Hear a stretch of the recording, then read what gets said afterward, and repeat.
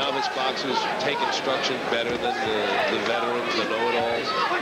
No, it's the personality of the person you're dealing with. Some guys will take instructions well, you know, an amateur, and other guys won't take instructions well, even if they're a world champion. Good combination by Nazario there.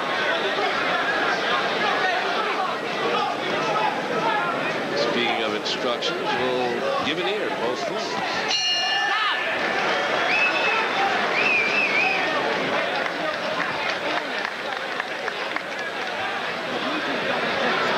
Salmon and Ray Marcillo, the trainer now you have to move in like one more thing. of Juan Nazario. Punch. Deep breath. You're doing good. Deep breath. Turn the road right here. Go to the right, go to the left. Let me see. Left to right, left to right, go to the right, go to the left. Step in and trip. Enjuágate la bota ahí. Tira el cuerpo. Tapa la bota y bota. Tú estás dando con pelota así, ¿ves? Bim, y moviéndose. Mírame. El pelota así. Harwood and Collado communicating in Spanish.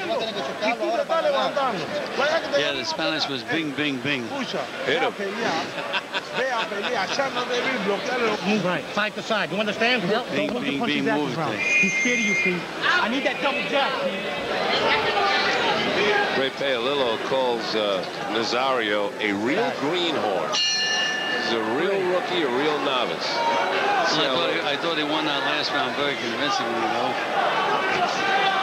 And he's scoring again with that jab because, again, Collado's got that head way up in the air.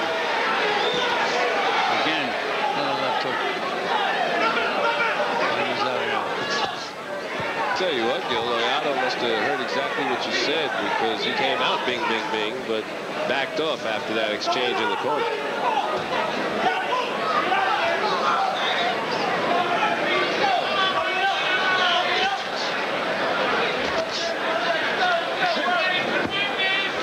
Showing pretty good defensive skills there. Nice move on Nazario.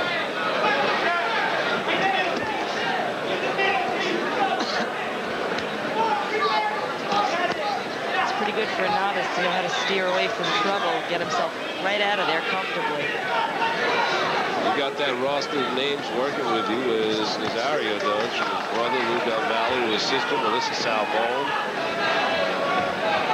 Her husband, Frank Salmon, cruiserweight fighter. He's 11-0 as a cruiserweight.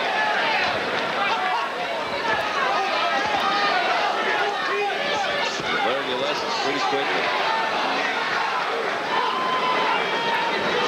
Big difference in this fight is the fact that Collado keeps that head up every time he gets rid of a punch. Everything's up in the air again. He's got some blood on that lower lip. Collado has it.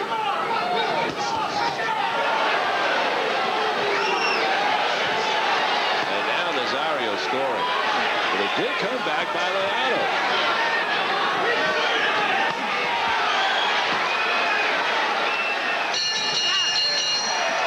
Good round. Good fight.